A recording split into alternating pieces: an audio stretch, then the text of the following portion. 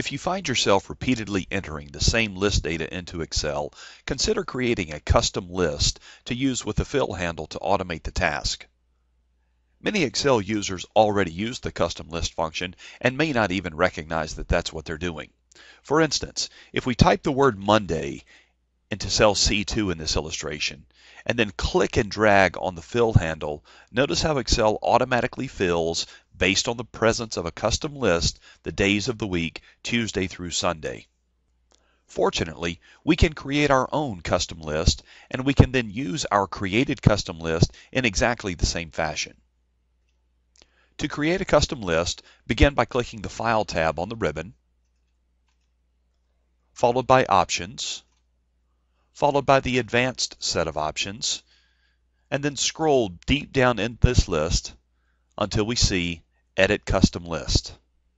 Now, if you're using Excel 2007, the process is similar. However, you'll begin by clicking on the Office button, followed by selecting Excel Options, and then choose Popular in the navigation pane on the left. In the pane on the right, choose Edit Custom List. Once we click Edit Custom List, we're now in the Custom List dialog box, and there are several ways we can create our custom list here.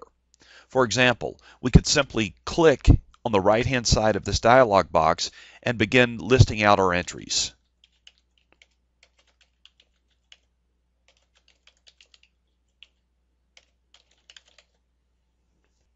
Having created this custom list, if I then type the word Atlanta, for instance, anywhere in this Excel workbook or any other Excel workbook, and begin clicking and dragging either vertically or horizontally, notice how the custom list in conjunction with the fill handle automatically enters my data for me.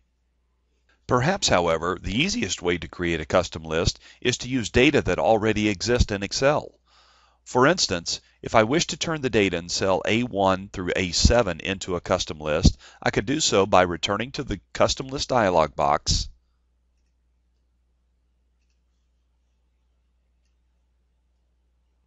and once in the Custom List dialog box, having pre-selected the data range A1 through A7, simply click Import.